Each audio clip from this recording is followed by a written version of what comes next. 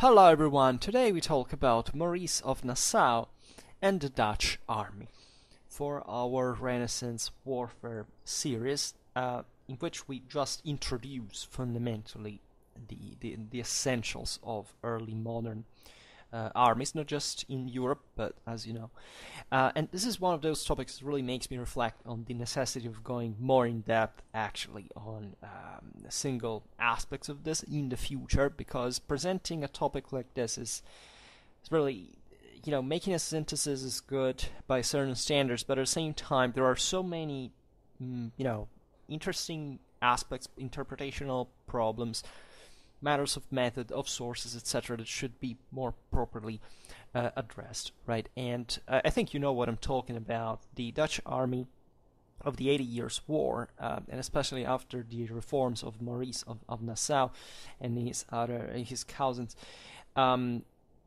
brought fundamentally to some innovations, right? That are credited as fundamentally the first step towards the accomplishment of linear tactics, as they would be fundamentally fulfilled by the beginning of the 18th century, right? It's in fact the Dutch, then eventually the Swedes of Gustavus Adolphus, that we haven't made a video on yet, took this path that fundamentally was a bet at the time, because military systems are not predictable. Right, and of course reformers play an important part, but fundamentally they most of the times just ride the wave of transformations that armies normally undergo by themselves.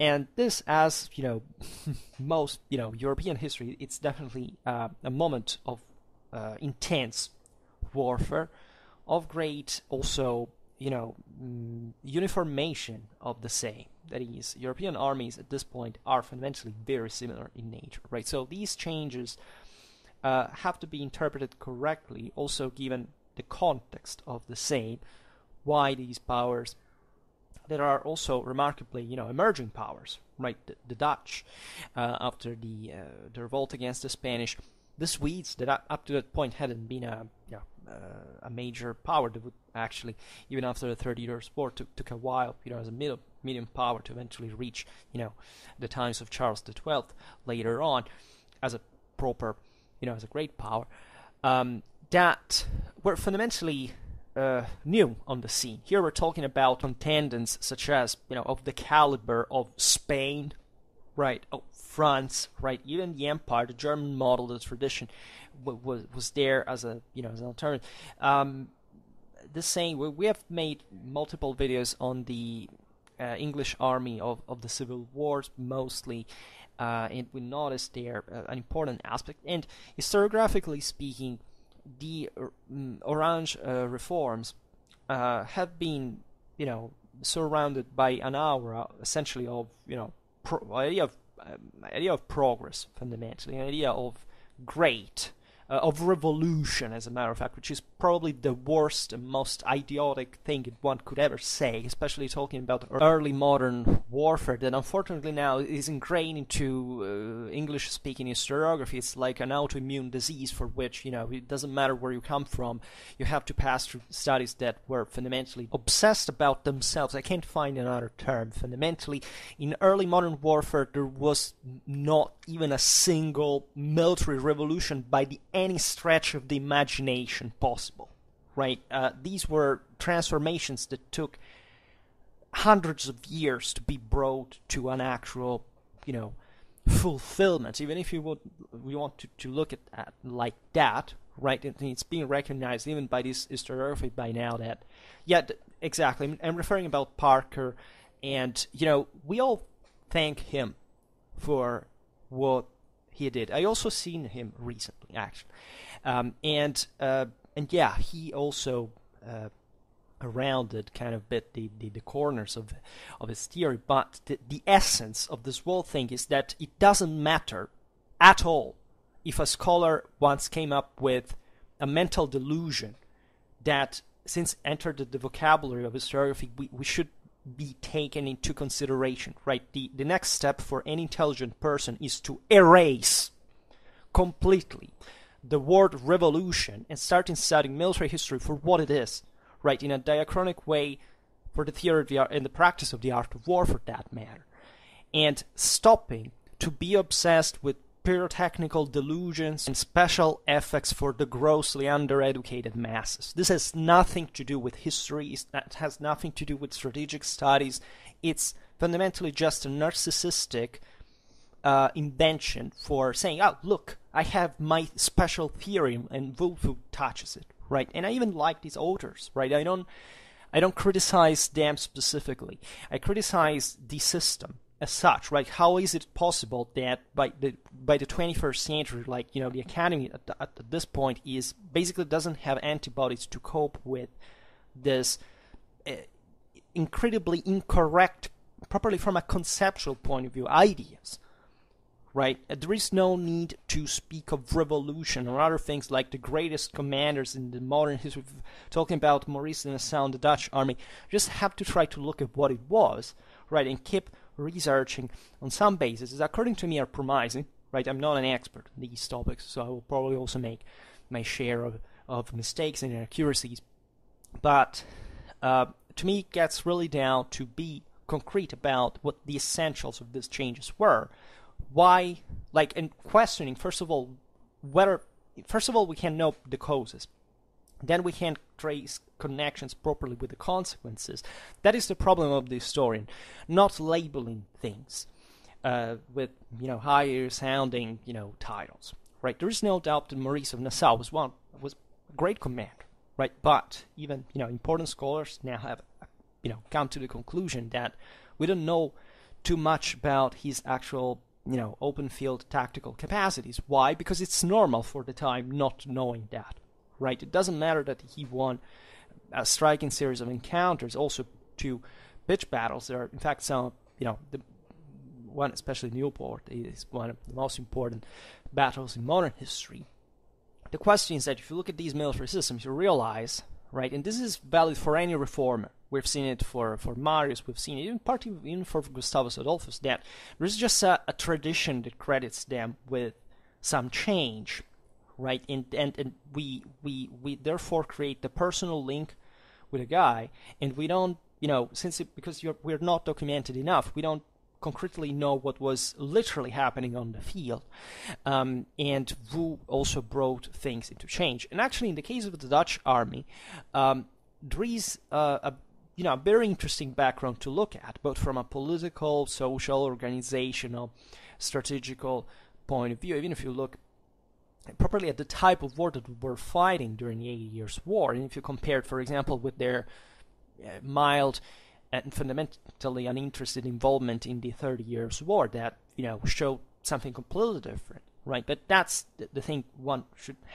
should start from, like, in a, let's say, for the sake of context, in order to understand why the systems were effective. Because one starts thinking that these were somewhat tactical systems that were created at some point, and that would teleologically connect with the changes in warfare that would happen, I don't know, 100 years later, finally, to get a full completeness. And that, fundamentally, whoever was using something different wasn't properly, you know, gotten there, right, and therefore was backwards, were lagging behind. And that especially doesn't, you know, it focuses chiefly on the tactical aspect without contextualizing it just from a strategical point of view. The question is, this is not properly a strategic analysis. This is just war gameism by a certain degree, because you're just interested fundamentally on how, you know, also in kind of a positivistic sense of thinking of how, you know, was the fixed model that functioned on the field all the time. It's like the tripartite Swiss system of the 15th century. It was adopted in one battle by the Swiss. That surely had I'm talking about formations here, not about the military system that objectively the Swiss created in an astonishing way, but properly the tactical formation that become universal. Said the Swiss generally fought like, no, they fought just once like that, right? And there is properly no, like, sometimes historical problems are that banal. That is, somebody tells a story like that, and then everybody follows. And the question is, why the hell that person said like that? And you understand that that person maybe didn't even check well. And that's a true story. I find it continuously, especially in my field of specialization, because when you're outside of it, you tend to say, okay, well, we should credit the authority, right? Well, authorities, it turns out, that make a lot of mistakes, but big ones, right? Not the comma about how many men were there in a single company. Here we're talking about gross understanding and estimations on properly a political and strategical scale that is not, it's the magnitude of the mistake is something properly that reveals you how the person lacks a comparative capacity relatively to the rest, of Europe, of the world, right? There are certain things that were written are ridiculous, like comparing apples to oranges, like what Parker did with Japanese, shot tactics mirroring the Spanish we can perceive, like gross mistakes that have properly, you say, but are these even historians? Because that's the real question. And therefore, every time I make a video, I always say, I don't have to say bullshit, right? I have to check my sources, I have to make them correct, but it's obvious that if you're not an expert, you have to rely on texts and studies. You have to essentially, look at them and realizing that they all say something slightly different, right? Before making this video, I checked some studies and they all stress different aspects. This is interesting, sometimes literally stating different things. That can come through also a different degree of quality of the same studies, or maybe because some are synthesis, other are but the historical problem behind that, right, that I lack because the sources I haven't studied. Anyhow, getting to the point, there is also some ideological reason why these accomplishments have been, these tactical reforms have been elevated, right? It started from the time, right? These were Protestant powers that were rising, acquiring, in this case, their freedom, their independence, doing something, that is at that point in the historiographical, vocabulary sense, revolutionary, because they were creating, for example, a republic. And they would have liked actually to call a king at some point, including, the Habsburgic Austrians, obviously, not the Spanish, but also the English, the French as well. There is, here it's part of the context that should be understood, but today we can't talk about the 80 Years' War in its completeness. And then eventually the Swedes came, and we know the feats that they accomplished during the 30 Years' War, and therefore there's been this idea, you see, this is the history of, the new world of modern Europe, pioneered by the Protestants, and then Northern Europe, and this, new, reality that was modernity, and it was, wiping out fundamentally the old Catholic obscurantism and the Middle Ages and all this stuff. This is a true, like, as you see, I actually have a positive idea of the Dutch military reforms. I don't believe that they were, I think they were a success, right? I think they were, especially when contextualizing their specific political and strategical goal, why these armies were created, and they had these features, right? And they were properly an advanced army for the time, right? But it was product of that reality, right? As others were product of others. You see, during the same time, I don't know, the Germans, the Spanish, this is even during the 30 Years' War that proved it on a large scale, kept, for example, using the older formations. The question is why, right? Because they were stupid? No. It's because, evidently, just banally, you could say that the Netherlands are not Germany as battlefields in the first place. Also, the size of these armies are different. The powers properly they are using are different. So, there is not like a proof that, for example, the Dutch reform was somewhat, successful in any case. For example, the victories that were accomplished on the field were often, aside. And this is not a disadvantage. It's actually an intelligent thing to do from Maurice, that won an astonishing amount of victories, was basically undefeated. Lots of other battles that, for example, the Spanish generals such as Farnese, the Duke of Parma, and Spinola wanted to give, battle properly in open field, and that Maurice of Nassau refused because he recognized his tactical inferiority at that point. That naturally it's not connected to the tactical formula, because as we will see, things were similar. Still, we are beginning of these toying with the ratio of pikes, muskets, thinning the line, because at the end of the day, the bet, as we were saying, was that fundamentally the missile of firepower would be more effective than the stopping power, right, or the assaulting capacity of the pike in hand-to-hand combat, right? Nobody up to that time had objectively had the possibility of testing that. The Dutch did. The question is what they did, why they did it, is that they were in a specific situation, because nobody liked to rise armies at the time. They costed a hell of money. The Dutch had, and that's also why they began to accomplish proper certain organizational feats, such as the fact that we're talking properly of a full-round professional army, and that was maintained all the year round, right? This is really new. Basically, it had very few of Dutch either, because they were almost all foreign mercenaries from other countries, mostly England, France, Germany, other Protestant powers, etc. There were some Dutch units too, and they were talking about the army. Then, of course, there were the militias that also played an important role, especially in the early phase of the 80 Years' War. There are also some, famous episodes, but, they're militias. There's something else.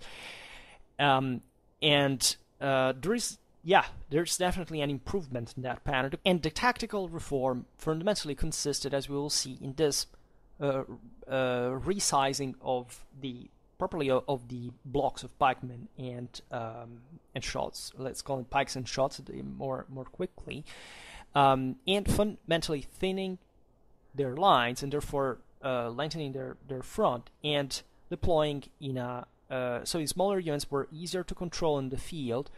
We deployed on multiple lines in a kind of checkerboard formation, and that were aimed at that point, as we'll see also, not always, but prevalently in a defensive sense, to properly wear out the enemy, relying more on firepower than had been the case in the past.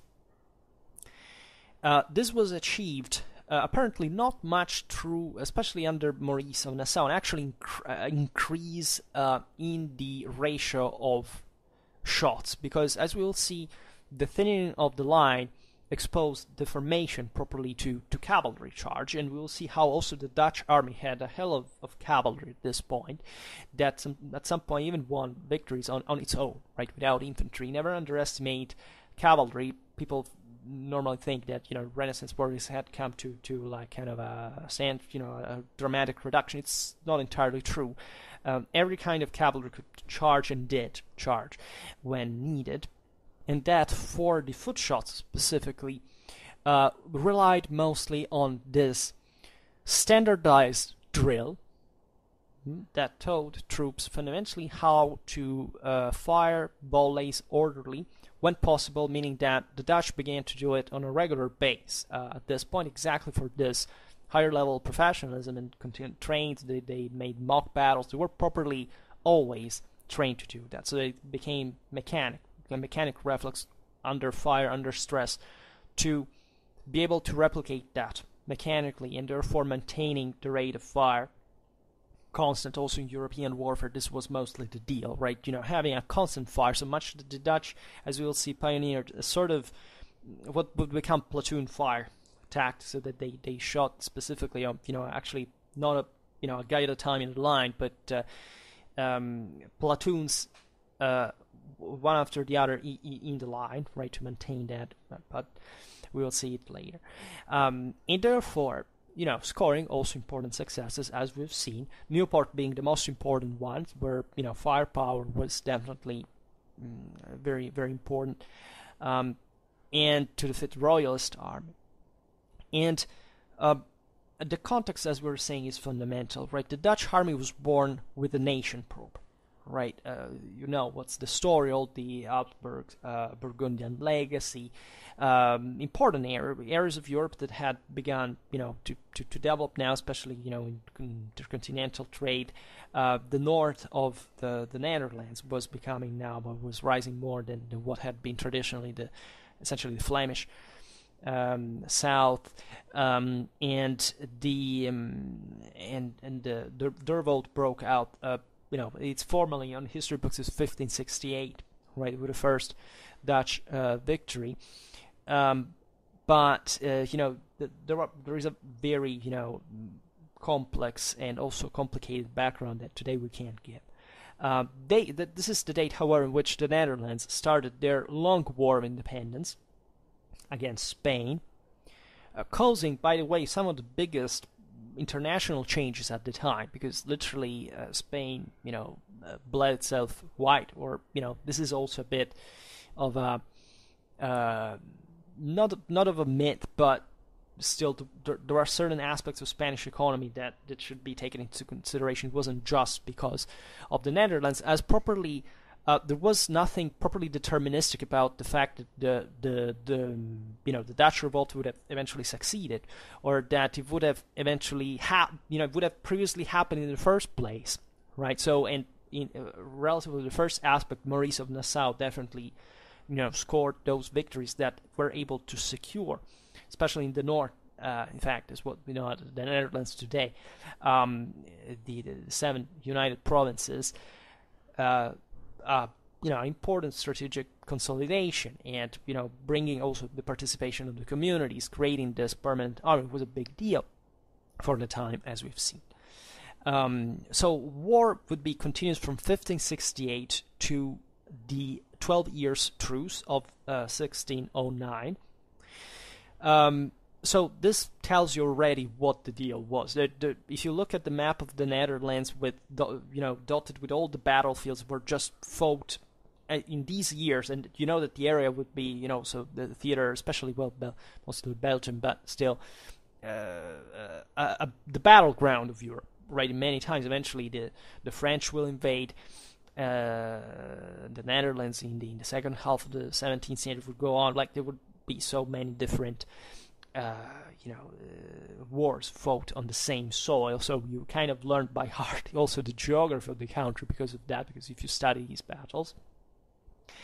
And think in this sense how the local communities properly reacted to this, right? They were essentially a bunch of rebels fighting the greatest power of the time.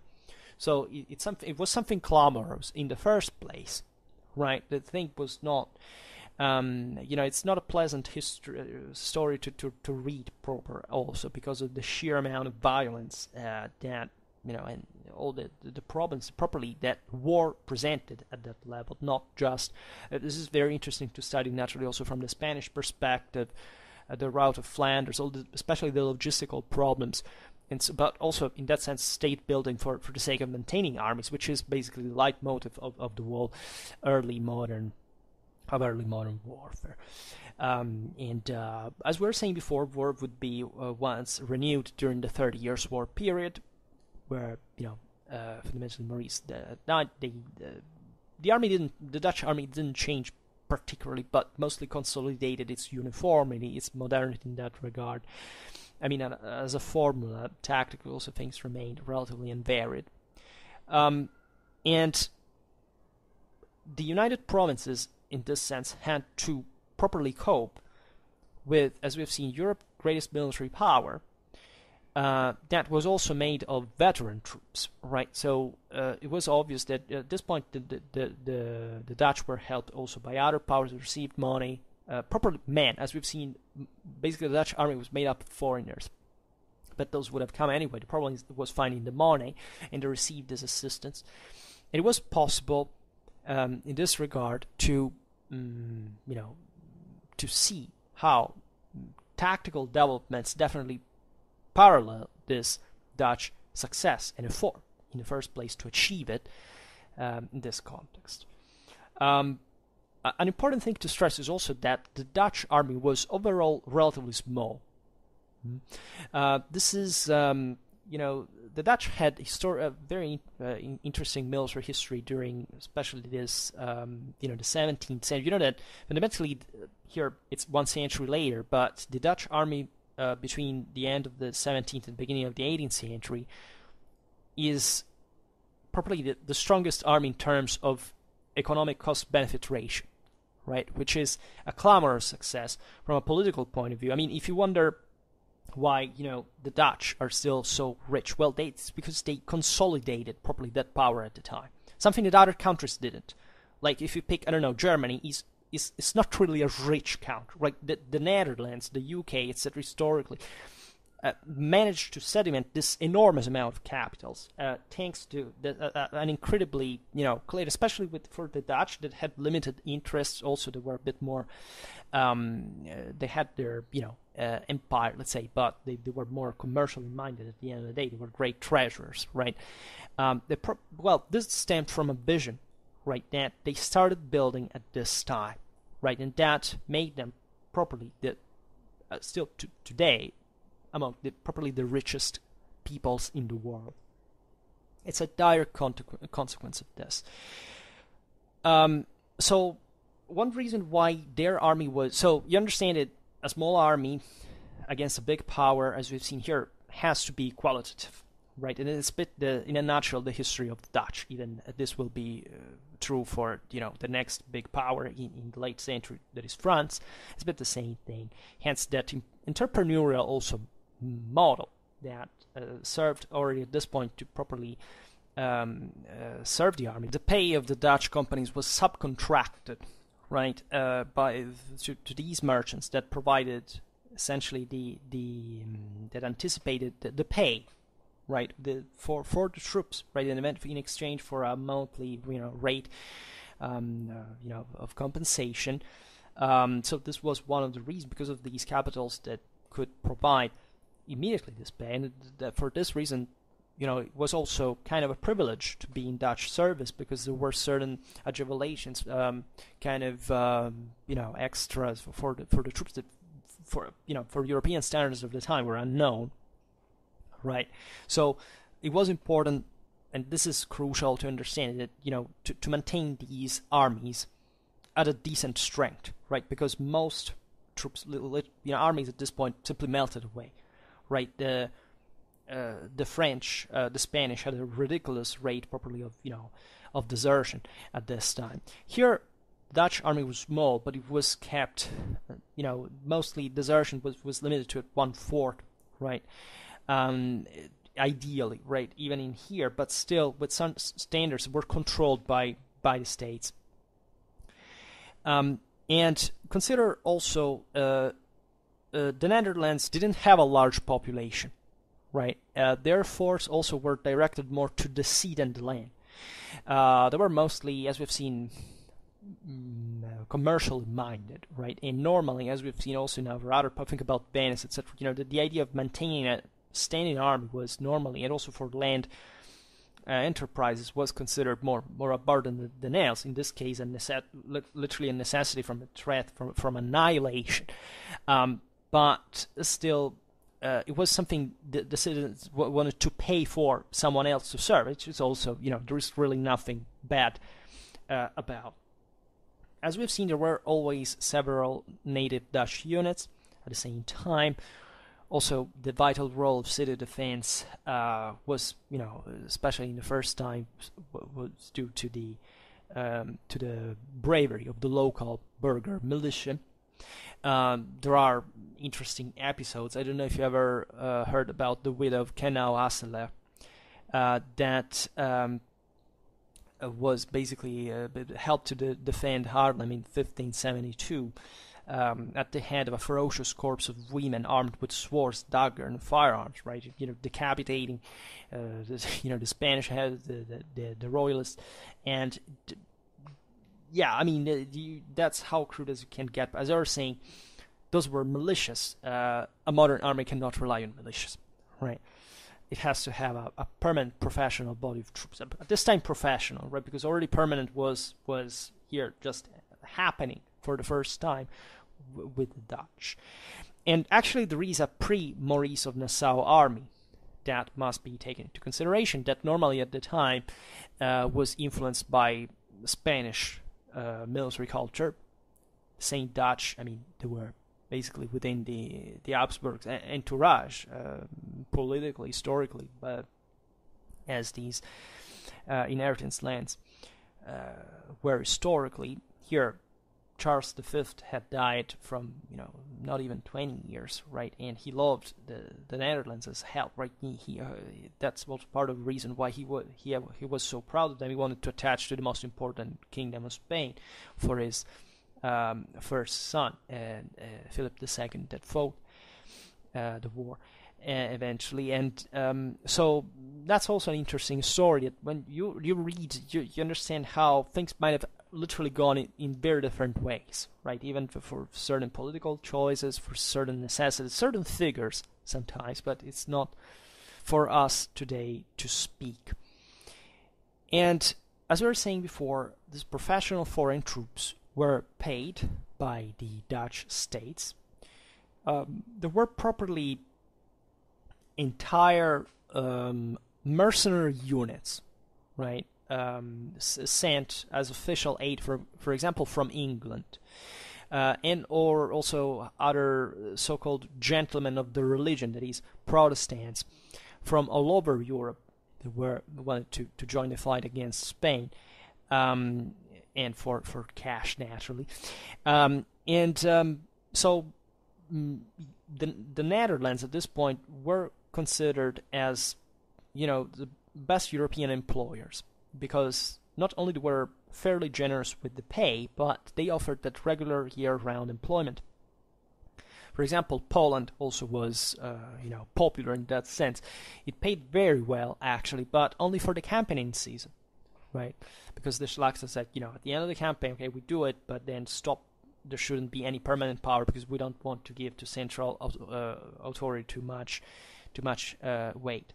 And yeah, speaking of future of nations, and look what happened to Poland, look what happened to the Netherlands eventually, and that tells you, just even Western perspective, how important the military is, and how important war is, and how literally civilization passes through creating armies and knowing how to make them work, right? Because they have a specific function, that is, in the first place, to protect a nation.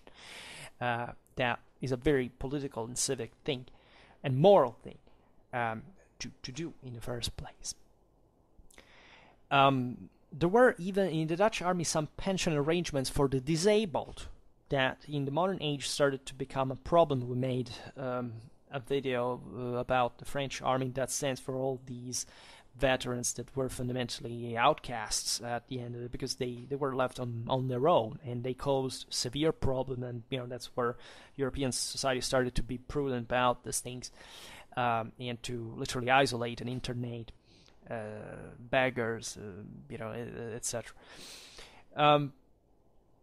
The main aspect, I would say, that the most important factor that contributed to Maurice of Nassau's reform, in my opinion, is properly the fact that he was operating with an already professional force. Right, it was a disciplined mercenary force, and the question is always the same, right? If you don't have professional armies, you can't fundamentally even hope for higher standards.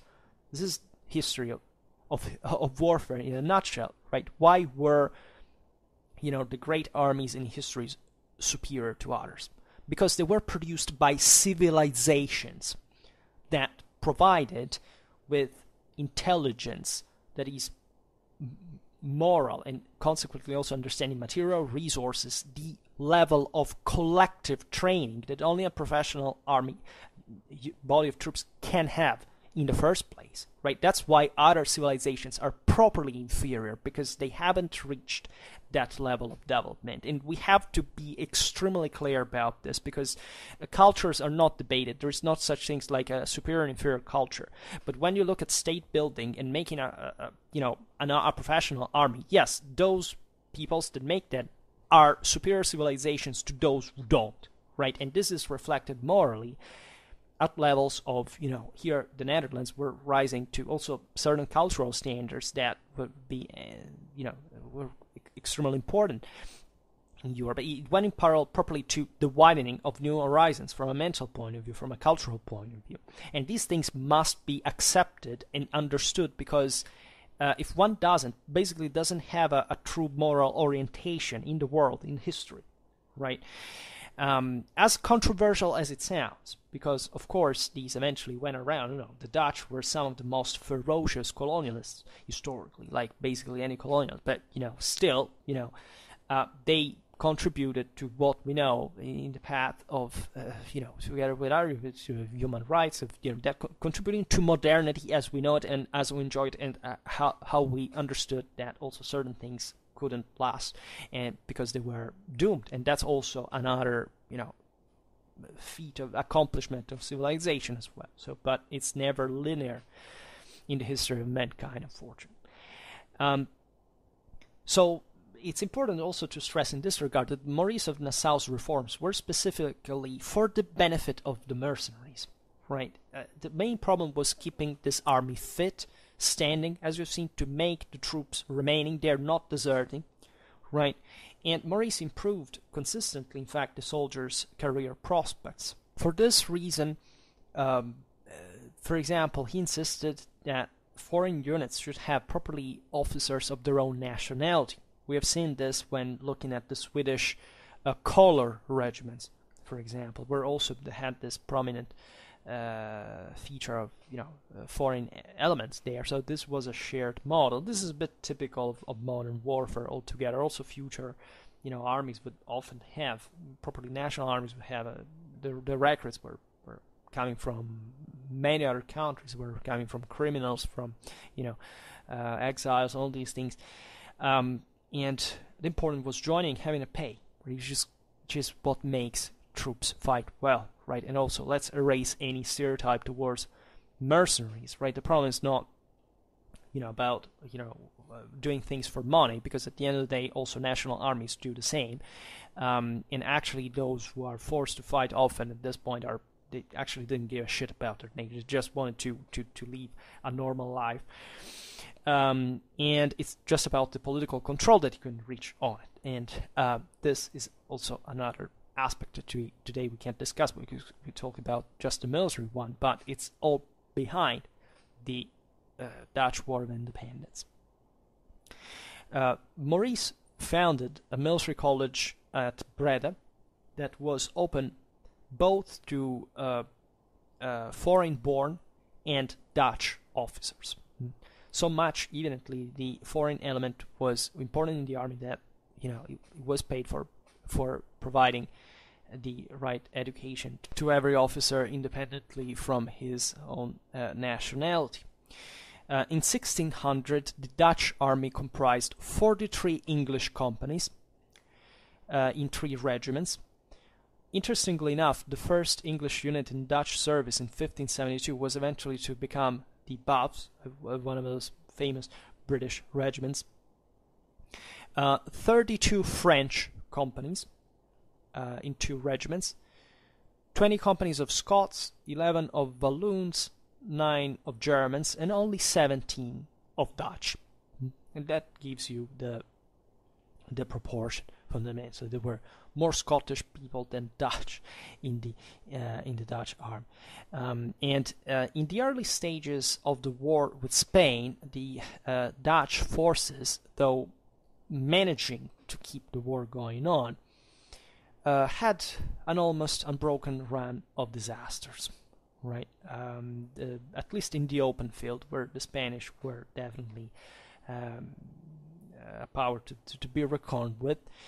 And in fact, there is just a single success that, as we have seen, is normally credited as probably the beginning of the war, that is Heiligerlee in 1568.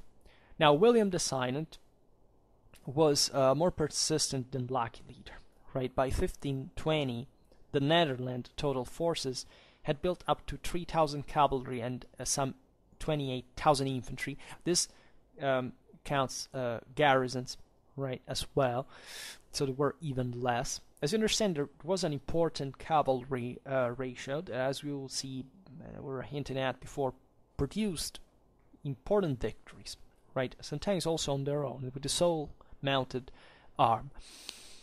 So what were the Dutch infantry companies about? Well, there were something, at this point, we're talking about pre-Maurice of Nassau, right?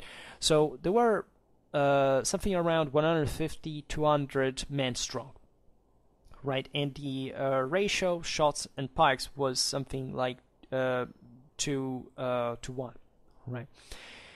And the regiments were only administrative units. That is, on the field, the companies were still, as we'll see, distributed in different ways, right? They could vary from 3 to 15 companies per regiment, namely, it seems that 10 or 11 were the typical thing.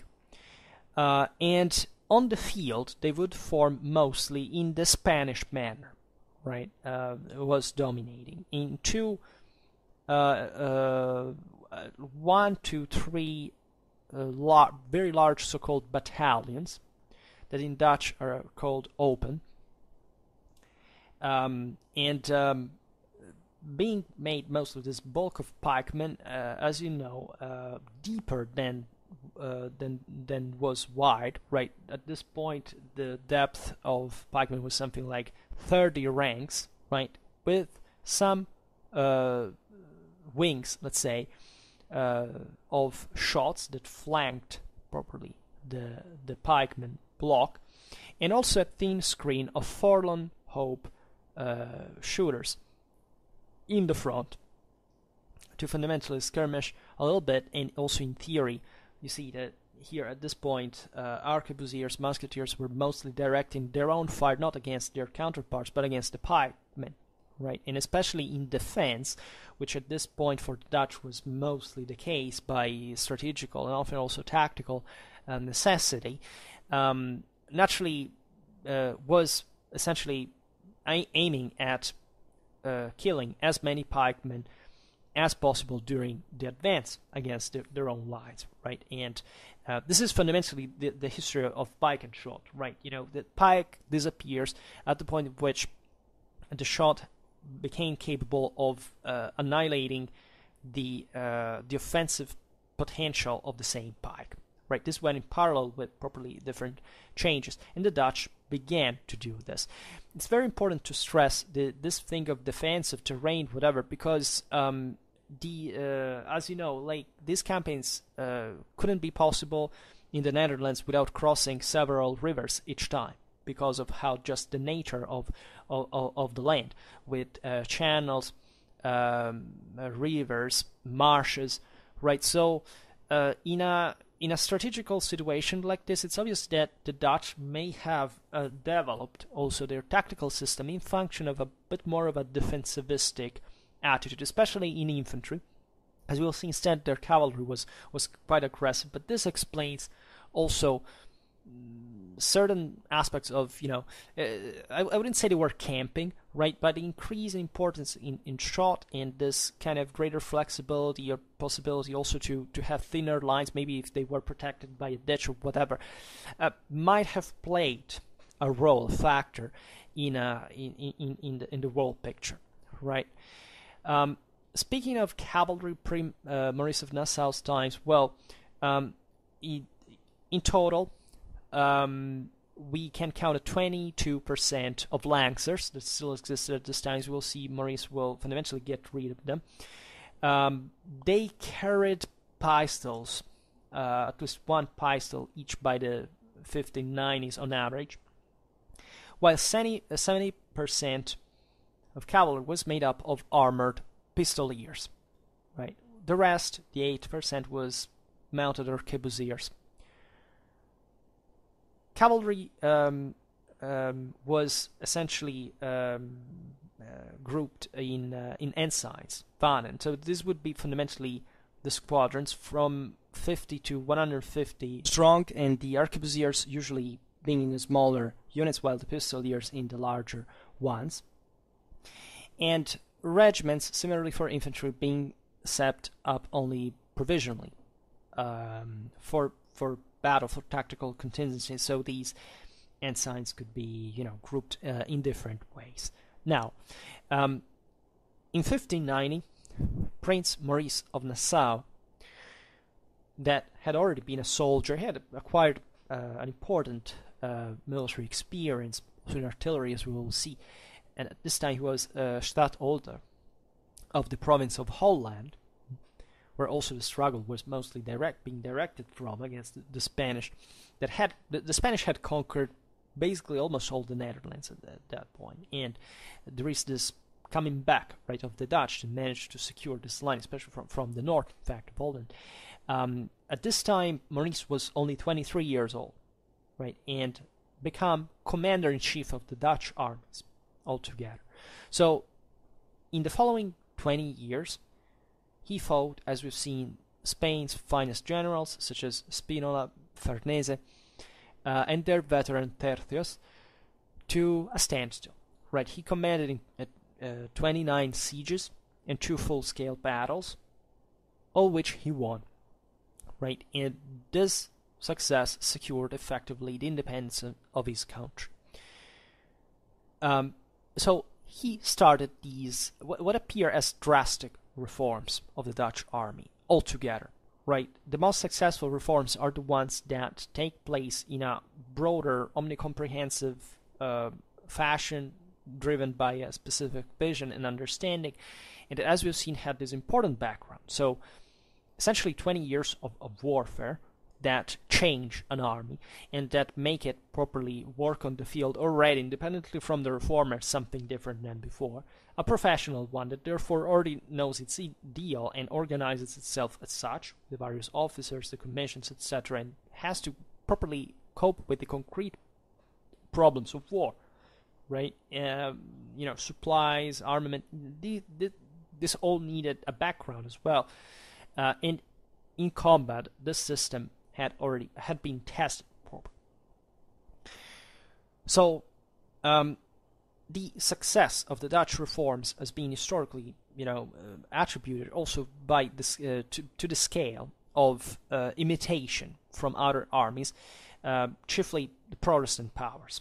Right, as we've seen, this was not universally met. Right, in the 17th century, definitely there was this idea that Maurice of Nassau had started the thing, and then eventually the Swedes would copy, for example, the Dutch brigades at some point, fundamentally developing something on their own. In this, Maurice was associated with his cousin William Louis. That also, there was a theoretical and practical thing altogether. They first studied this thing at table, even literally with little lad soldiers, a bit like war gamers, and then they would eventually test these things in battle. And we're in possession of interesting data, letters, notes from William Louis, also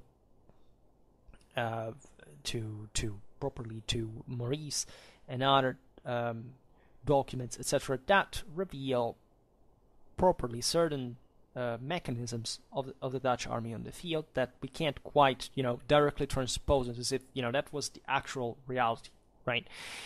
Consider also this aspect that many military thinkers of the Renaissance, from Machiavelli onwards, for example, Maurice of Nassau was inspired by classical works, such as the ones of Vegetius and Leo. Now, this aspect, this had already, which also the French had been fascinated with, that think about the Roman legions of Francis I, these attempts that reveal naturally at certain levels a degree of naivety that you don't understand whether it was just, for having fun or testing stuff, but Maurice at some point, extended, to ordering his officers to learn Latin, right, and kitting out an experimental company, Roman fashion, with sword, shield, and spear, right. These are kind of small. They have nothing to do with properly Renaissance warfare in itself. Then, of course, this but it's important because there are people who believe fundamentally that this kind of classical influence was, the sap, right? We have the idea of, the terrible Middle Ages, and then the Renaissance happened because they got intelligent back again. They started imitating the Romans and the Greek, whatever. Western civilization had gone beyond classical one already during fundamentally the late Middle Ages. And this was nonsense, right? But so much was properly the aura still existing around the classical world, that these great leaders wanted to imitate the Macedonians, the Romans, and all this stuff. Now, in parallel to this, naturally, there is much more concrete change that goes all around. Like we could have to list all the modifications, like in every field of the army that happened more or less around this time, we would never end, right? Everything was functionalized, right? Everything was properly improved in a way that, to me, reflects banally what a professional army would do in 20 years of consecutive war, right? And not much, and more actually, and not needing to think that there had been the genius that came up to do that in the first place. These guys had the money, they had the professionals, they had military experience, they started making things work. And this is why the Dutch reforms happened in the first place. And in this regard, I would like to put it in perspective to see that, that's essentially also what, in the moment of modernization of other countries and development of a state, pattern, but things would properly happen by themselves like that, right? When you find properly a stable state that can, properly collect enough money to destine to the military, and increasing, its supplying capacity, its armament uniformity, its properly also the size of the, you have military improvements. And this is fundamentally the history, of the Dutch under Maurice of Nassau, the Swedes of Gustavus Adolphus, the French of Louis XIV, etc., etc. Right, and the art of war changed in the meanwhile. But it changed also because of practice. And about this practice, we are not entirely sure of the mechanisms, at least that laid under such changes, meaning that we can understand them, ideally, but also we're not directly documented all the time. You just see these leaders thinking and toying with new ideas and trying to put some of them in practice, some succeeding, some failing, picking the best of the results and uniforming that. But still, at the end of the day, what makes war, as Montecuccoli would say, in a few generations, is money, money, and money, right? And that was exactly the point. Also, having been captured by the Swedes during the 30 Years' War, understanding what that modernity was passing through. Something still taken from classical manuals that was of consistent use was, for example, the standardized layout of the camps, in which the Dutch army spent the summer, with neat company streets with officers' stands at the end, surrounding the train and the tall tent of the commander. More important, and that's something also I would insist much on, was the regular, standardized drill and training, including mock battles, but much else, such as, for example, the fact that officers had to undergo an examination that included some, properly tests, including capacity, also from a management point of view, like, given this number of cavalrymen or infantrymen, how much is the total of their monthly pay, right, that they had to provide for through the subcontracts. Also, the troops were required certain standards of efficiency, with punishments in case of failure. For example, they had to shoot at certain targets and hit. They couldn't go around pointing their guns, straight ahead. They had always to point for safety reasons towards the sky. And in this sense also enforcing a greater discipline and resources. Like if you have to make mock battles, you probably have to spend more resources. All these things cost calories, cost food, cost water. You have to bring that stuff on the field. You have to support these men. You have to make them march. You have to feed the horses. You have to make them shoot. As we've seen, you have to repeat these movements over and over again. A standardized drill, as we were saying before, would be particularly important, especially for the shots that would in an actual battle. Newport, for example, is a good example. Even under great severe stress, manage to maintain the volley rhythm, right? And also on this, that, as you know, is more important than actually, the same amount of shots, but shot in randomly, right? The concept of the volley is that even if the same amount of bullets shot, the fact that you shoot them all at once, orderly, against the enemy lines, is that you cause a greater overall damage in interest of time to that formation, that for them has a greater psychological effect than, the same amount of shots, maybe killing the same amount of people, but still diluted over the same amount of time between two volleys, right? This is crucial, also because it's how shock tactics properly work, and as we've seen also how closely infantry work with cavalry in the Dutch army to exploit this, wavering of the enemy lines that the cavalry could launch themselves, charge into. And there is also debate about how properly this volley system functioned.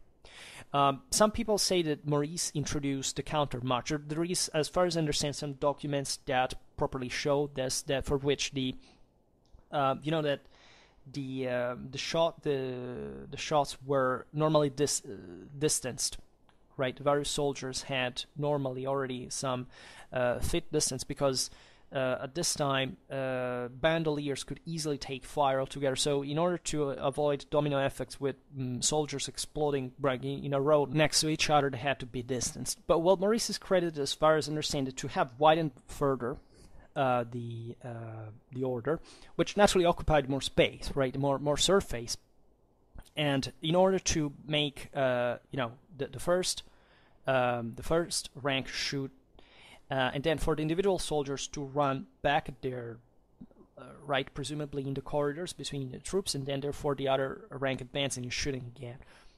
Well, this system revealed probably too complicated. They would carry out something else. There was convergence. It was another thing, that is, the line shot, that the first rank shot, and then, the guys would essentially defile half and half on the sides, right, or maybe, I don't know, all on one side of the formation, coming and lining up back again, rather than the other system. The problem is that these, whichever this worked like, the problem was not the idea of conceiving the volley. You see, also to make you understand properly what's the improvement of these reforms concretely, like everybody knew since, ever, like also, arrows were normally launched in volleys historically, like in warfare. Why? Because of the same effect. So the problem was not conceiving the volley, or, coming up with the genial idea of conceiving volleys of guys that marched the file in the corridors. Oh my God, what was the genius came up with it? Everybody had always known that in all history of mankind. The main problem was to keep this thing orderly, right? And if you don't have training, if you don't have people that, in all this mess with guts spilled around, cannons making, people explode, like, throwing limbs everywhere, the smoke, the chaos, the disorder, you couldn't see anything, you freaked out all the time. To maintain a freaking order, that is to say, maintain guys in line, not making them behave in a herd group, but fundamentally never losing their plot and remaining orderly into a formation that changes, rhythmically, always in the same way. That is the deal. And this had not happened in a standardized fashion on a regular base, because we presume, well, actually also the Spanish was, contrarily to what is, were making the same experiments, even if they were less, eventually applied. But everybody was thinking about the stuff around Europe. Like, it was nothing strange. But probably until you don't have the professionals, until you don't have somebody that is trained, that is paid for training all that amount of time before battle, you can have this. And the question is, well, but also, I don't know, also the Spanish has had veterans. The word up to that time they had, maintained a degree of professionalism. Yes, but you also have to consider the concept of good enough in warfare. That is to say, until you're not pressured, you don't have any particular, anxiety to succeed in certain situations, which in war naturally is always present. But as we've seen, this is something that precedes war properly. This has to do with the training of the troops. And for somebody who had put them under drill and paid for them for that specific reason, well, you don't even care that much. Like, you want to economize, right? As we have seen, there was all we have seen that video on the Spanish rope. Like, there was all kind of speculation behind subcontracts and all this. So that's why it's so important to stress the control on the troops, right? Properly from the state in a direct fashion, in a uniform way, for having a specific strategical goal and certain specific tactical standards. Other armies in Europe had not had the situation the Dutch were finding themselves in.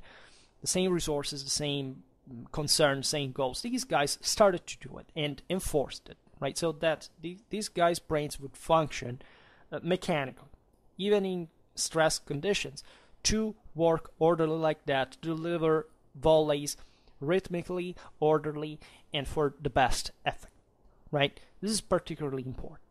And lots of other things. For example, there was a permanent officer cadre, right? And with properly also professional background there. That is fundamental. These guys have to be led by competent people, right? So we could list lots of things in this regard. There were lots of engineers, pioneers. But these wars were mostly about siege, right? And we've seen it also with Maurice of Nassau, that was expert in artillery, brought there lots of new competencies, properly of new minds, right? Also, nothing was really standardized at the time. Like, all the various military engineers before a siege were asked what would have been the best fortification solution. They all came up with a different idea. So it was a matter of being exposed for the first time in a concentrated fashion to these problems and to sort out the means to find the best solution, right? And this goes like in the history of mankind, in the history of science, of technology, by attempts, right? Also failing badly, risking all the time, but still managing to get that experience. And until you don't go on the field, you can't properly have.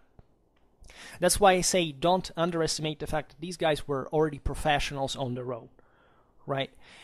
Because they already knew what the craft of war was about, right? And maybe the same army, organized in the same way, but with fresh recruits from, like levies and draftees and so on, would have not had maybe the same success. So much, for example, I don't know, the Danish copied the Dutch drill and they failed. Why? Because Denmark was a different country from the Netherlands, and they didn't have the same political, strategical situation. They didn't have the same, internal balance of resources, whatever. So, once again, it's never about the more intelligent or more stupid guy that comes up with the genial idea. It's about the context and how this is, this allows the change in the first place. Right? It can also fail. Like, as far as we know, if you study military history in this regard, like, the Dutch could be defeated still by the Spanish. Right? It might have happened concretely, right? Because war is always about that. It's never fighting because you're sure that therefore you will win, right? You have to fight if you want to have a hope in the first place for winning, but you can't have a certainty ever, right? And it's full of interesting military situations where you had actually more advanced military systems that are defeated by more primitive ones, because simply even in there the context brings it to that end. Now, in terms of organics, this is important. Maurice made one of the single most relevant changes, right, in the Dutch army. It was the creation of the new Some say division, some say battalion.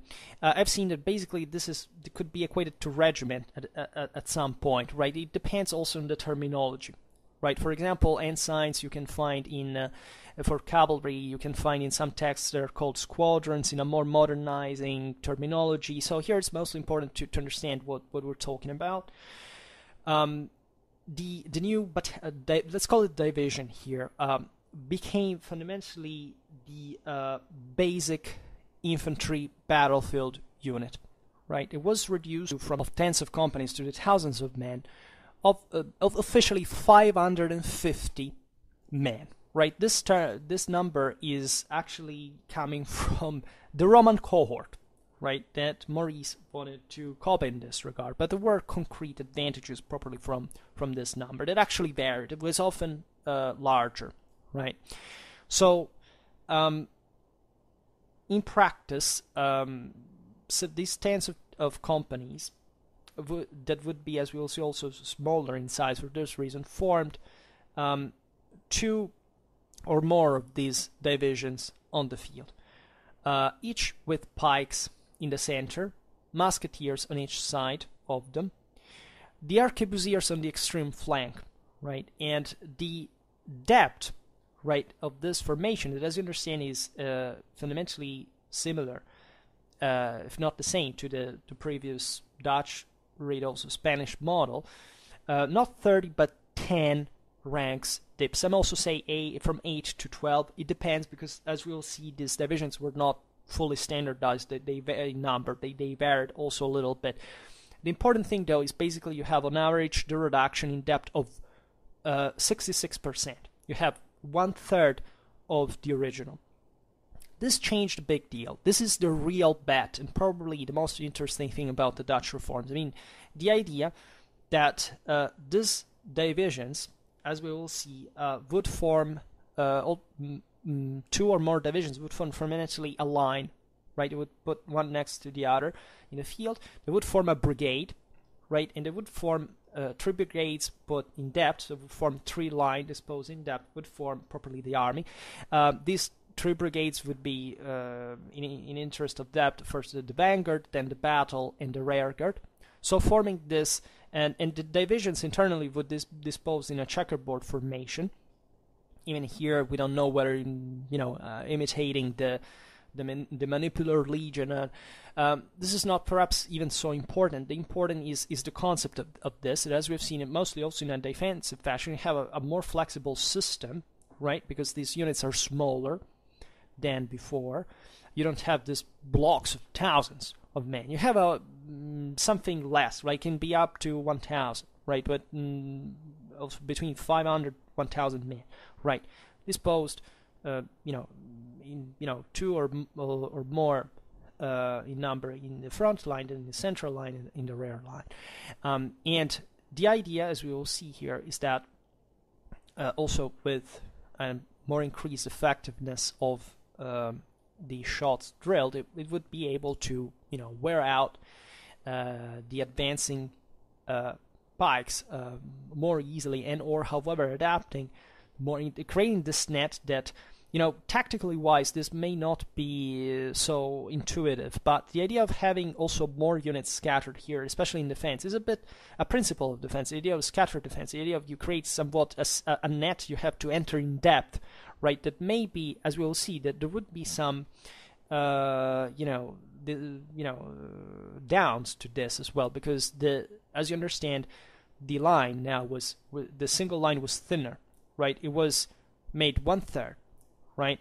But actually there were 3 of them on the field as well. So it's as if this big block had split into 3, right? So it became individually, for example, more exposed to enemy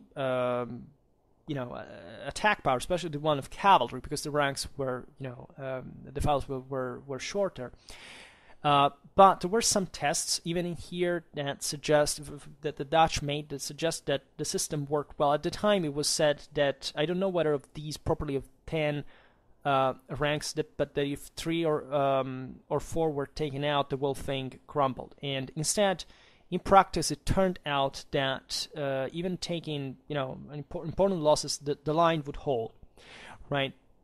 And this was the main concern, because the main problem, as you know, at this point was that if you don't provide enough protection to the shots with your pikes, enemy cavalry could take advantage of that. And in fact, as we'll see, especially after Newport, Maurice would modify further this system by actually deploying the shots in the rear of the pikes in the same line, but one thing at a time.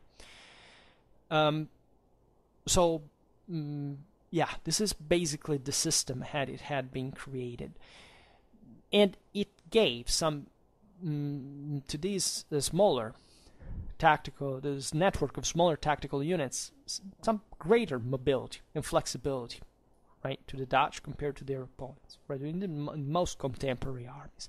There were, as you understand, pros and cons, right? You don't simply change the system because it's more the units are more flexible by themselves, right? Would have, the principle of mass here is not respected, right? You must have something that counterbalanced. What counterbalanced the thing was that, as we've seen, these troops were much better drilled, so as individual units they could do more, right? The big blocks that existed before of pikes flanked by shots were conceived like that because they lack, on average, a dramatic drilled uniform training. They would mostly have to sit there to advance en masse when they had the upper hand, and from the other side they would have to wait, and shooting at them where they were advancing was pretty much it.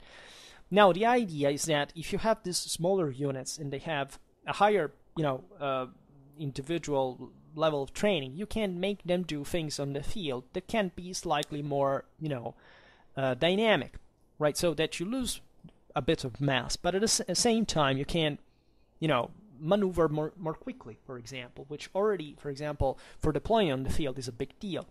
As we'll see, some changes occurred also in this regard. The divisions are, as we were saying before, were namely 550. But, for example, when Maurice himself in 1592 reviewed his army in divisions for the first time, their strength varied from 750 to 1,030, right?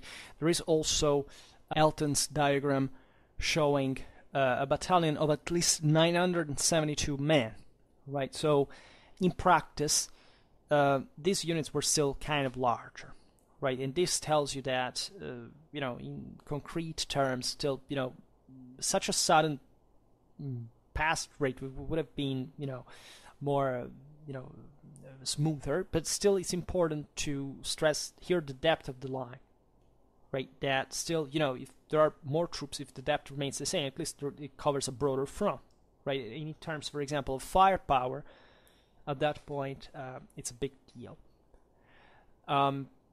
Maurice is said also to have reduced the size of companies in the process, right? Because if you make the math here, you realize that basically these divisions were smaller even than a regiment in practice. But so he is said to have basically changed company size from 150 on average, this varied also, to 110, 120. Right, and consider that some, like in other armies, I've seen also the English Civil War ones. Normally the first company of the regiment was the colonel's one. It was usually larger, not always, right? But in certain cases, here also in the Dutch army, it's displayed. Maurice is also held to have actually increased the proportion of pikes to shot, right? And this seems reasonable if you think that the increase of pikes was necessary to stiffen the thinner infantry line. But it's still evident, however, that pikes and shots ratio mostly remained between 2 to 3, right? So it wasn't just a big change, right? and which is still similar to for example, the companies listed for for the 80s of the 16th century, though certainly also above the 1-to-2 ratio at the beginning of that same decade. An important change that occurred after Newport in 1600 seems to have been the following. That is to say, while the brigades, so as we've seen, these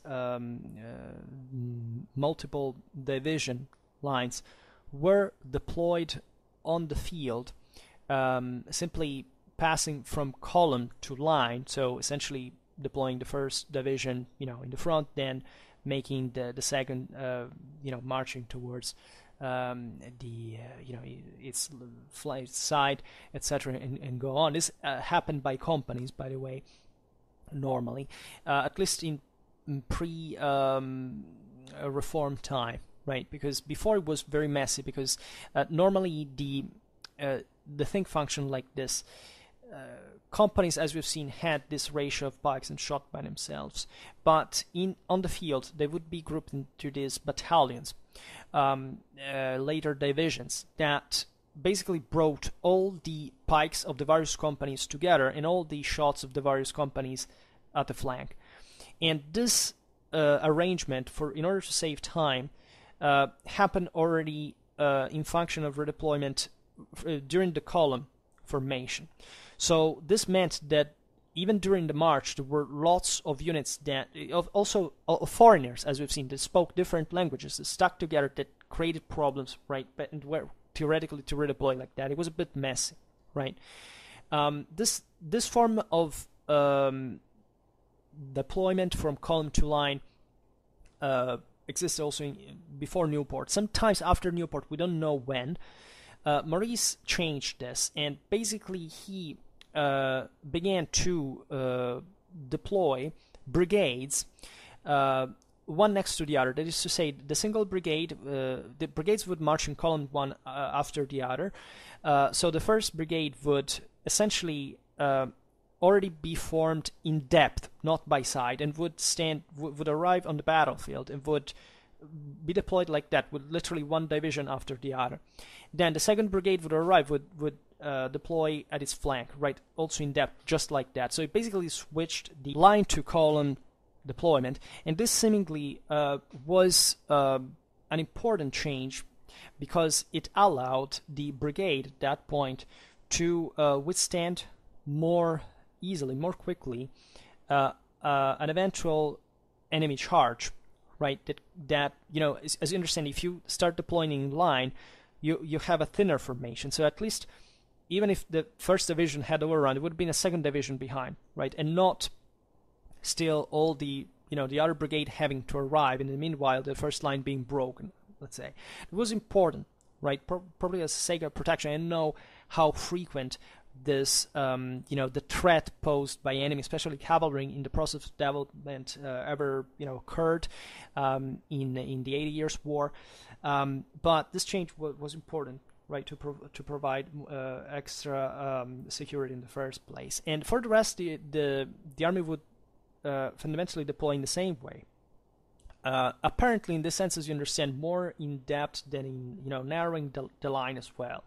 And this change, in fact, is mirrored by another one that happened instead at the divisional level, the single divisions, because originally, as we've seen, the Dutch divisions, even in the first time of Maurice of Nassau, had maintained this idea of the pikes in the center and the shots on the side. This is interesting because this came at a divisional level by coupling normally in the line of battle 2 divisions at a time, which meant that, since, by the way, the number of divisions was not always drawn, that there could be an odd third, for example, if there were 3 of them, that would remain out and make the thing kind of asymmetric. What does this mean? Is that the 2 divisions infantry would be grouped together.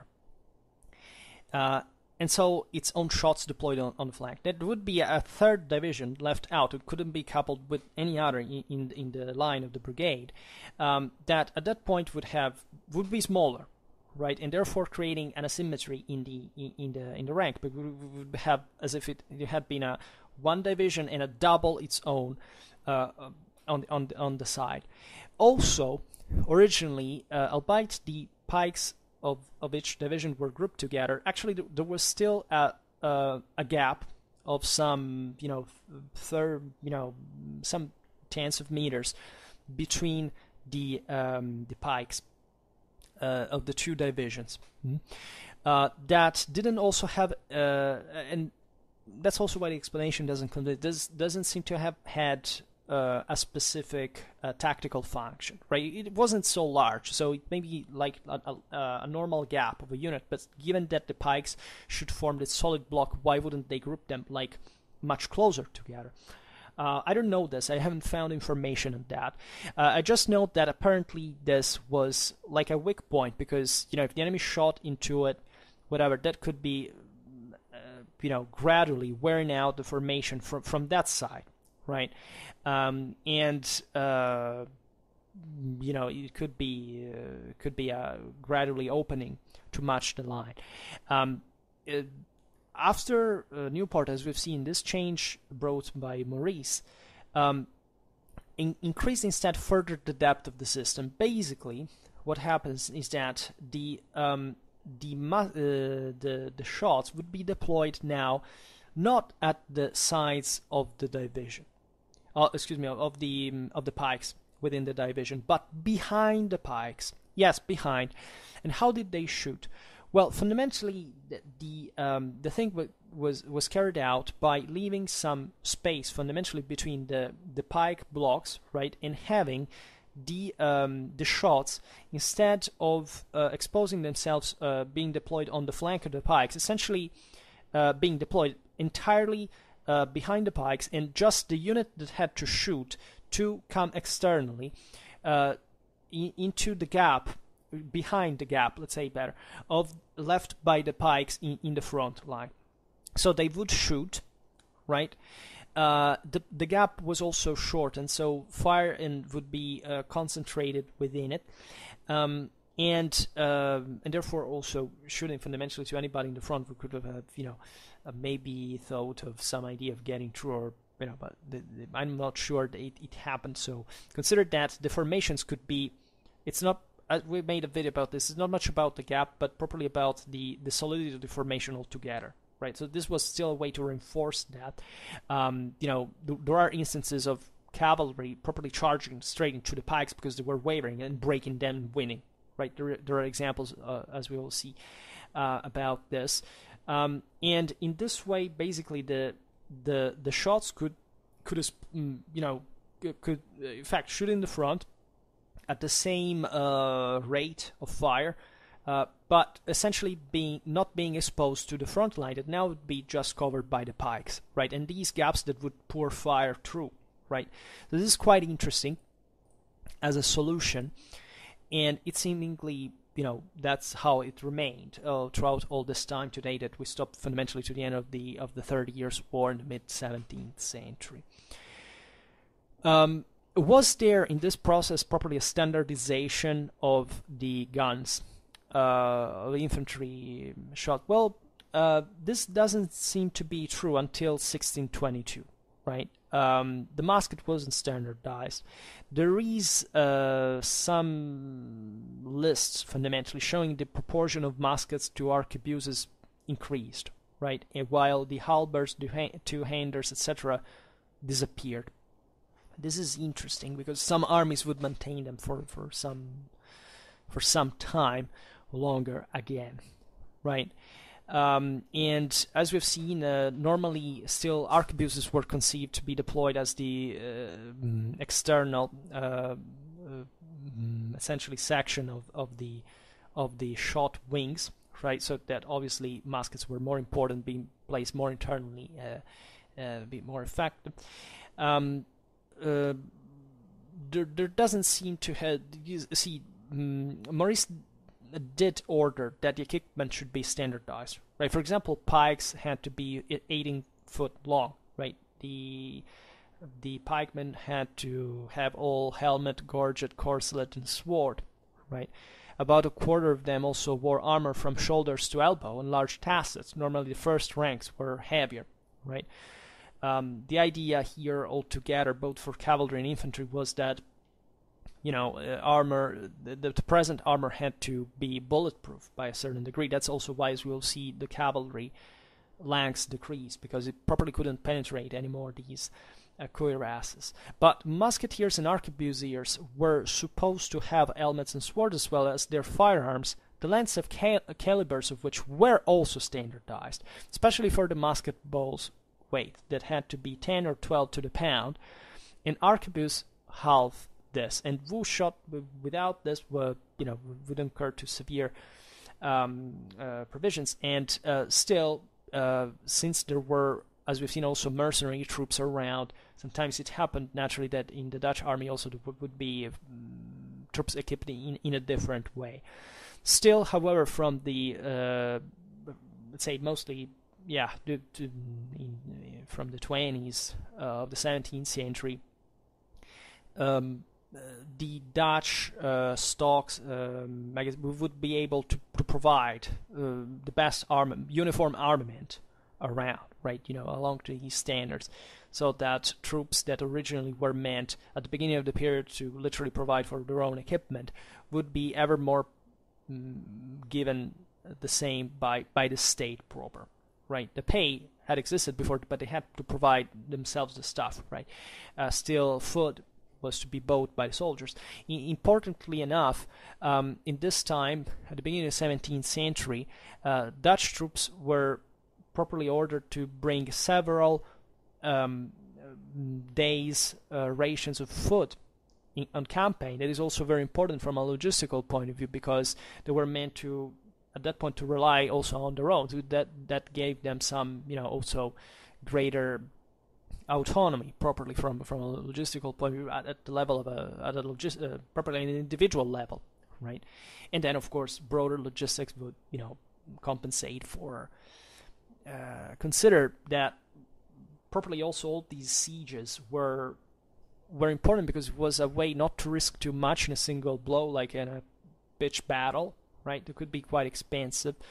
And many troops would desert. So that Spinola, for example, at some point said that in some circumstances it would be better to send troops to be slaughtered in open field or in the trenches rather than seeing them desert, right? Because the state had paid for them, and so they wanted them spent. And also why the Dutch, by a certain degree, refused pitched battles, because they knew that they couldn't afford to lose it. Their army, as we've seen, was not very large. We will give some number afterwards. Speaking of cavalry, the most important change in the Dutch army at this time was the replacement of the lance by the pistol by Maurice of Nassau. So the 11 ensigns of Lancers in service in 1597 were all converted to pistoled armed cuirassiers, along with 3 ensigns of arquebusiers. So as we were saying before, the lance fell out of use, mostly because of the technical incapacity to properly functionally break through a pikeman formation, and especially because of the greater shock force provided by firearms, right? Dutch cavalry here employed normally caracole tactics that were normal at the time. And there were also 3 ensigns of arquebusiers. However, at the same time, the heavy cavalry squadrons had attached to them up to 81 boys on baggage horses, right? Servants rather than combatants, right, to provide support to the riders, and especially for foraging. Right, they were armed with pistols themselves, and they were mostly young people. Here, the aristocracy was present consistently in this, right? The Dutch one, as well as we've seen also these foreign elements. Some of the youngest were also trained, as it was norm in the Spanish tradition, as average pikemen, simple pikemen, initially. is quite common at the time to learn properly the rudiments of war. But this lighter cavalry was intended to relieve the heavier riders with in their expensive mounts from becoming exhausted, or properly being dispersed through the necessity of foraging, right? So that the best units wouldn't be, properly spent. And we have seen, in fact, that how the standardized drill had invested cavalry as well. So in this sense, horsemen became also less expandable in the process, right? And there is something similar to this in English cavalry at the same period in Ireland, having similar servants that, Ireland being still a bit of a, savage reality with a lot of ambushes, a lot of, this kind of guerrilla and things like that. So in that case also, these boys were kind of as servants sent out there. They were expandable, whereas, the heavier guys would be employed just for the, the main roles were designed for, right? And by 1606, the mounted arm, now given its own commander, Louis of Nassau, was Lieutenant General of the Cavalry. He also wrote important notes about the Dutch army, some of the most important sources we have in possession. And this was yet another cousin of Maurice, comprised some 40 ensigns, so 2,853 reiters and cuirassiers with pistols, 890 arquebusiers, 200 French lancers, and 350 dragoons, right? There were, as we've seen, a lot of foreigners here too. We will list part of them. For example, the Saint Guard of, I don't remember whether of Maurice or his half-brother and successor, Frederick Henry of Nassau, was made up entirely of French horsemen, right? Their bodyguards.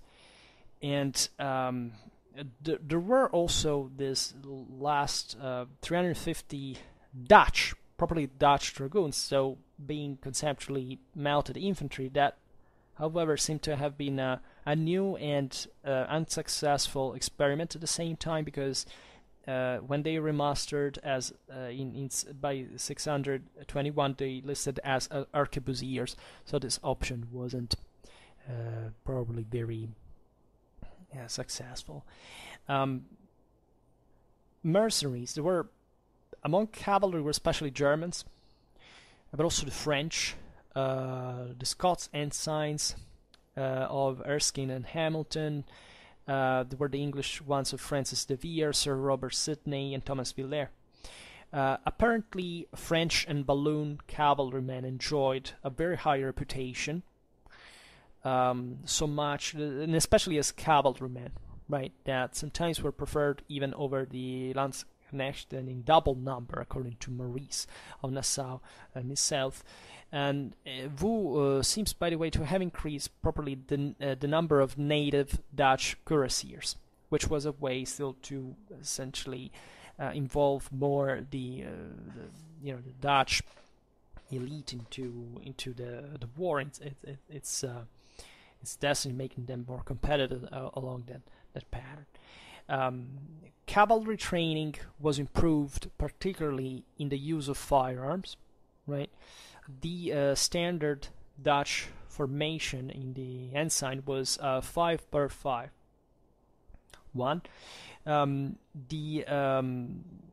Essentially the cuirassiers had 100 horses altogether because of the forage, the spare ones. The carabineers, so the shooters, had instead 125. Which speaks probably for the latter about more this need of foraging, like having and being more expandable than the cuirassiers, so having also more risky roles and probably higher horses losses. However, there is to stress that even the carabineers increased their equipment later on, which may possibly reveal the fact that they were ever more increased as shock force a bit like, I mean, less, but still more, still closer to the cuirassiers themselves. And the shock capacity of Dutch cavalry was impressive in this regard, always combined, according to the average caracal tactic, but still very consistent. This could, as we were saying before, the deployment capability was particularly important. We surely know the Dutch achieved important results against the Spanish, probably by beating them on the in the deployment phase and managing to overrun thousands of them at some point, just by attacking suddenly. So that thing of deploying quickly also for the Dutch was probably a real need for the risks attached to that maneuver. Maurice also the various ensigns in regiments of 3 or 4 on the battlefield. Right, albeit still these squadrons remained fundamentally independent as units from an organic point of view. Speaking of the equipment of the cavalry, well, the cuirassier normally had a helmet referred to as salade, but probably of the Dutch pot type that starts, because the Dutch began now to properly also produce their own style thing, because before they were just basically they hadn't this professional army. There's also not much need of producing weaponry in that standard and functional form before the revolt, as we've seen.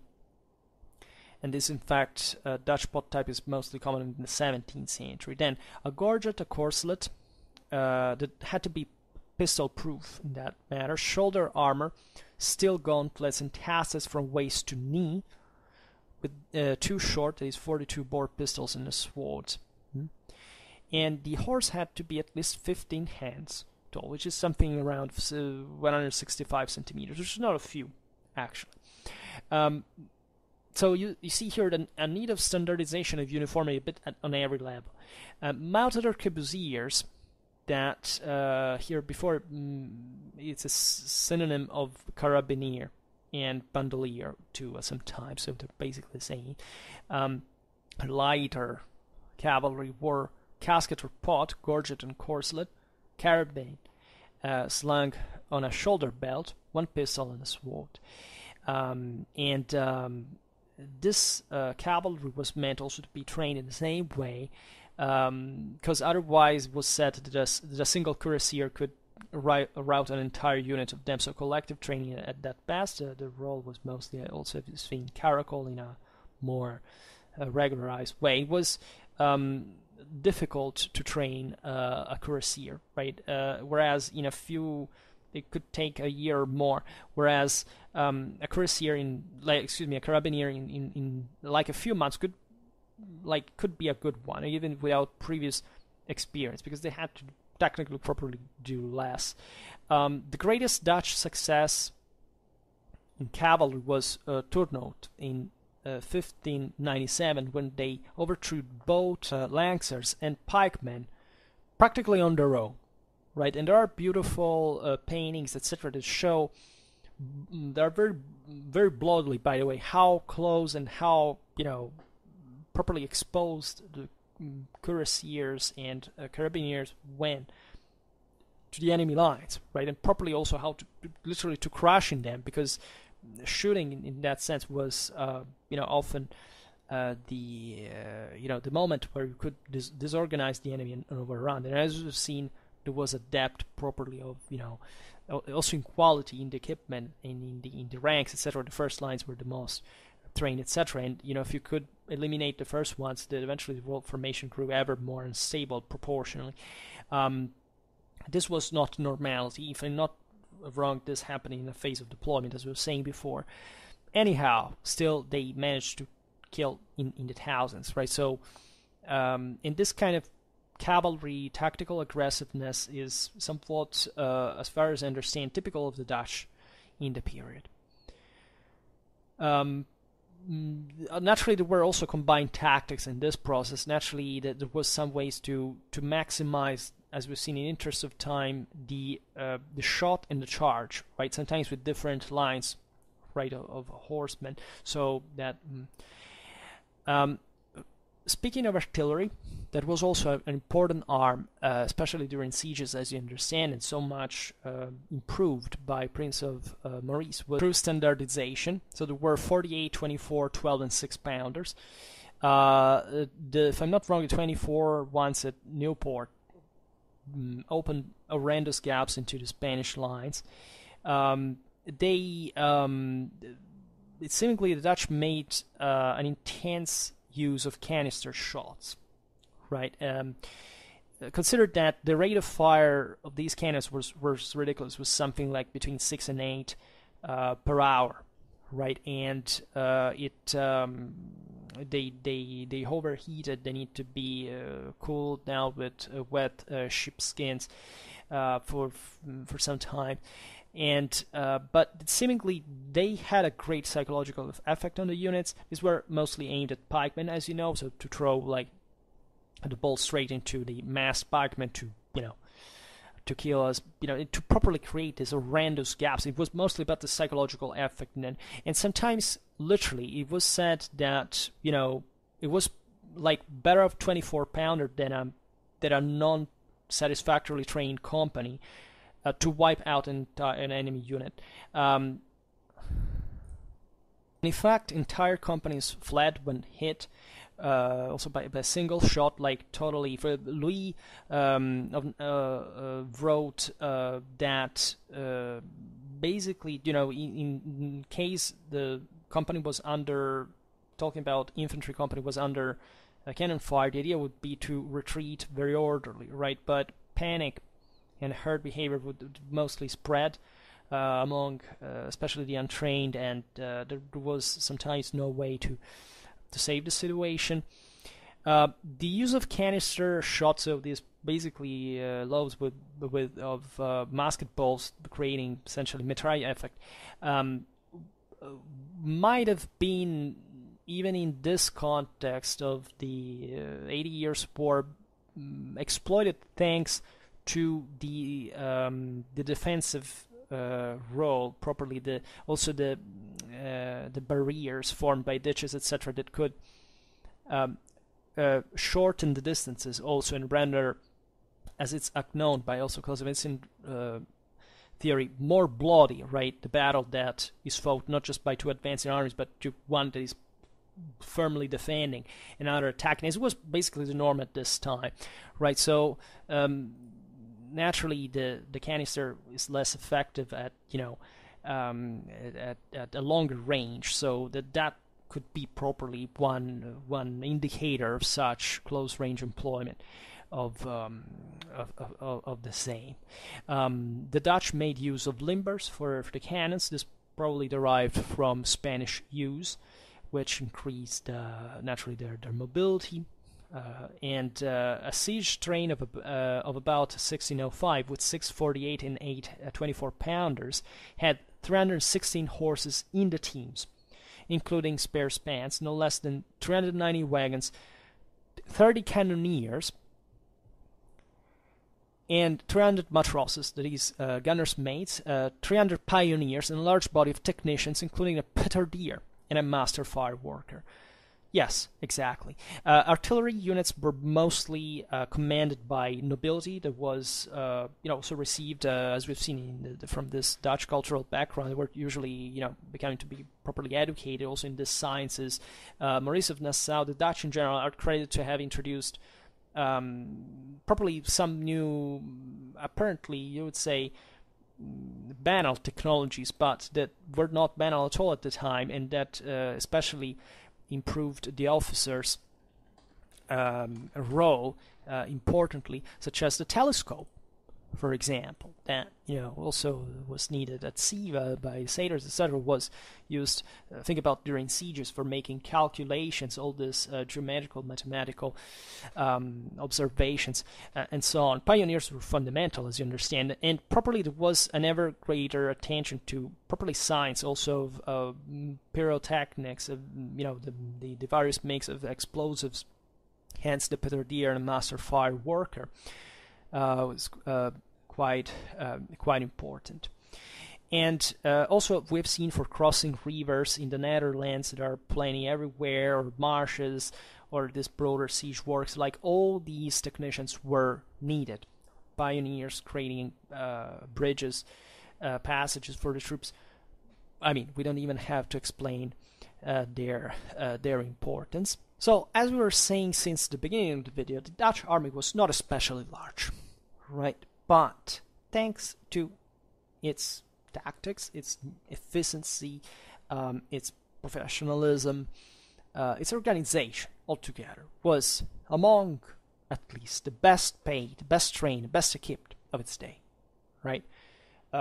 It's important to stress it was not the best army, right? These tactics didn't bring all together, well, the Dutch army dominating, the art of war or whatever. No, there was nothing revolutionary. Like, no, right? No, right? And what they did yet was incredibly important for the time, right? They were the ones that first began to pioneer very important aspects of modern warfare that would eventually develop towards the trend. They were the ones that probably were put in front of odds for which they had to risk in a way or another. So their experience, etc., was fundamental to develop the same army for the sake of survival. Definitely, there, even from the smaller things, as we've seen, the two field Mauritian innovations. Also hand grenades, right? Maurice introduced them, used mostly in sieges.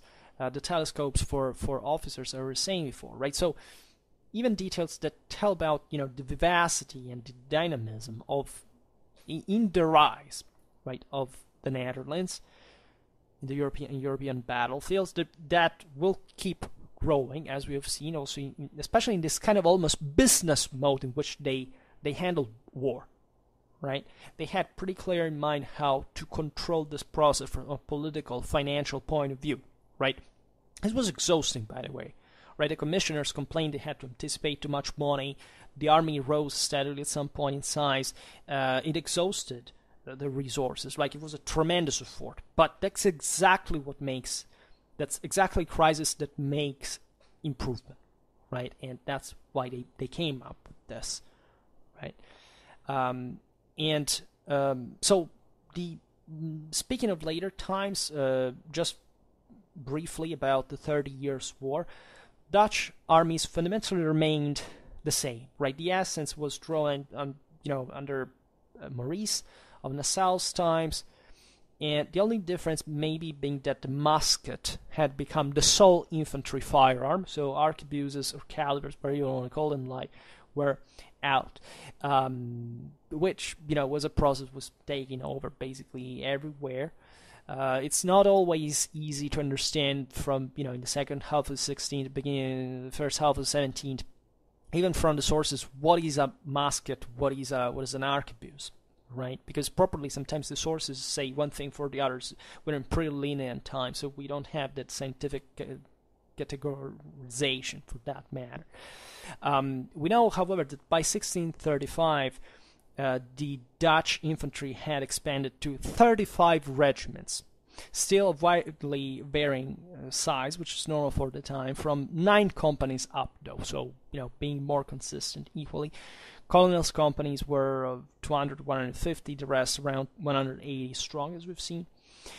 Speaking still of firearms, it seems like the early flintlocks had already appeared in some units rather than the usual matchlocks that were still the standard in Maurice times, like on average.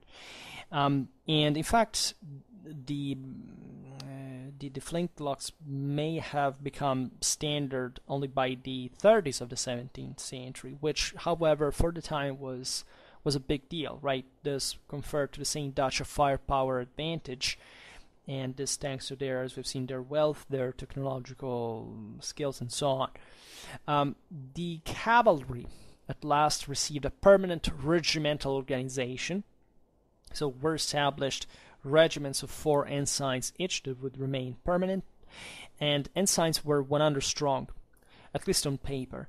And 3/4 of the 4,000 cavalry were cuirassiers with pistols, the rest carabineers. So it's a brutal synthesis, and I should have said things banally. Where was artillery placed in the array? Well, artillery was normally located on the flank, like in Maurice times, on the flank of the shots, right? So you have the pikes in the center, the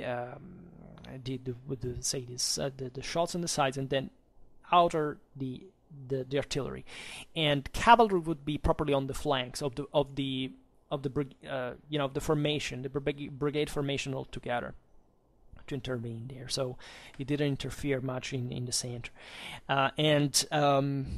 there were also always this. There were some skirmishing tactics as well. There were ways also in post, let's call it Newport times, where, you know, as we've seen, the shots were in the back of the pikes, for these guys to literally turn in front of to circle in front of the pikes and to throw a shot, right? And that was a way. Another way was properly moving still on the sides again and shooting like that. So it varied over time, and the Dutch brigade, as we were saying before, also became fundamentally a model for the Swedish one of Gustavus Adolphus at some point. And the pattern is evident, like compared especially to the German block. It was the most compact, or the Spanish one with the shot squares at the angles of the big block of pikemen. The Dutch and the Swedes would go on gradually to thin gradually the line. So they were properly the ones who tried that first, that realized, right? Somebody did, right? We don't know what was the process behind this. We don't have to think it was specifically the Orange, or maybe somebody. It was their officers, was the soldiers. You know, somebody came out with that. Came up with that and realized by sheer practice that they could bet on firepower rather than on pikes, right? And this was the future in a sense, right? It would happen anyway in that context, right? It's just we have to credit the Dutch for having started this first, and for having, more than that, actually created the preconditions for rendering that possible. In spite, the Dutch would have not liked that, right? They would have avoided to fight the bloody war against Spain, but that's, they did it in the first place because evidently they couldn't take it anymore, and this brought them on the fore, given this prolonged struggle, because they had to provide those resources, those conditions that eventually rendered also its tactical achievement possible, right? But once again, there is nothing teleological about that. That is, properly, they weren't. I'm not even sure, that I don't know. Maurice of Nassau and his cousins were properly fully aware of the implications of their reform, especially the standardized drill or whatever. They knew it worked, but the times were changing also very slowly, right? So things were yet to be seen, right? The Spanish kept fighting their own way. The Germans kept fighting their own way. Throughout all a conflict like, the 30 Years' War, that was a hell of, practice for that matter. Yes, the Swedes arrive and they make an impressive feat, right? And alongside similar patterns even in there, they had their own preconditions. They sold especially a lot of steel that they had that were also financed largely by France, etc. And they managed, however, to find a system that had tested against the Poles. They had, so things came to happen for reasons that are not like that, like a formula. They're magic. Somebody woke up in the morning and said, okay, let's change this. No. They came for sheer practice and for sheer, at that point, evidence, an evidence that we have lost, unfortunately, right? It took also an important mind to do it, to organize it more than else. In fact, what is great of these reforms for the Dutch or the Swedes is mostly the degree of organization. Like, you understand that all this uniformation is remarkable, because it hadn't existed before, especially at this times in history where, you could say, well, in ancient times, yeah, but in ancient times you didn't have as much cavalry and as much armor and as much, firearms and all the need, the artillery, right? There were logistical, demands that the world had never seen at that point. So this thing was new, was truly modern, right? And it's important to credit them for this. So we will, I don't know how often we'll come back talking about the Dutch army. At this point, we have to cover a lot of other Renaissance armies, but I would like to, because it's definitely fascinating, it's definitely interesting, and it tells a great story of application, of vision, as we've seen, of resources, of intelligence that surely makes a great chapter in the history of modern warfare. So for now, however, we stop here. I just hope that you enjoyed this video. If you did, please share it. Otherwise, leave a like or subscribe to my channel if you're interested in my upcoming content. And for now, I thank you heartily for listening to me. I wish you a nice time and see you next time. Bye.